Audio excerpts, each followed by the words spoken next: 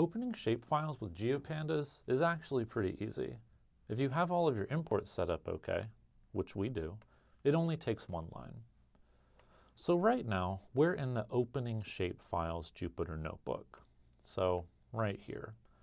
The shapefile that we want to open is inside of this states directory. So if we open it up, we see all of these files, and this is the one that we're going to open, states.shp. This is our shapefile. So the one line to open a shapefile is states equals gpd read file states/states.shp. Give it a second to read it in, and there we go. So this code is not too crazy.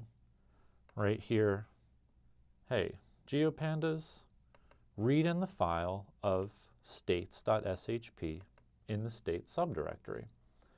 If you use pandas a lot, you might think this is a little weird. With pandas, when you read in a CSV file, you use read CSV. When you read in an Excel file, you use read Excel.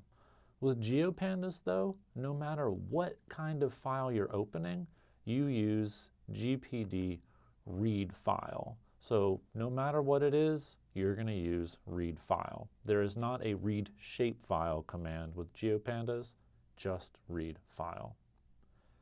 So you'll also want to make sure you're using gpd.readfile instead of pd.readfile. Remember, what we're working with is geopandas.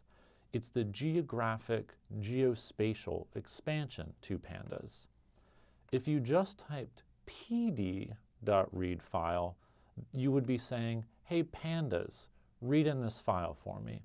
Pandas would say, I don't know what read file is, I don't know what a shapefile is, all of this is terribly, terribly confusing. So, got to make sure geopandas is what you're using to read that file in. Thirdly, make sure that the file that you're opening when you're opening a shapefile is the SHP file.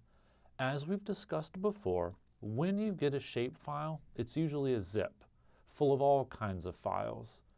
Read file is not going to work on that zip file. First, you're going to have to extract it. And when you do extract it, it'll give you file after file after file. And once you have all of those files, the one that's important to open is .shp, the shapefile. geopandas knows that when you open up that shapefile, it'll also read in the projection file, the database file, the index file. Everything else you need will happen automatically. So when you download a shapefile, you unzip it, you find out where that SHP is, and you can just use this one line here to read in that shapefile.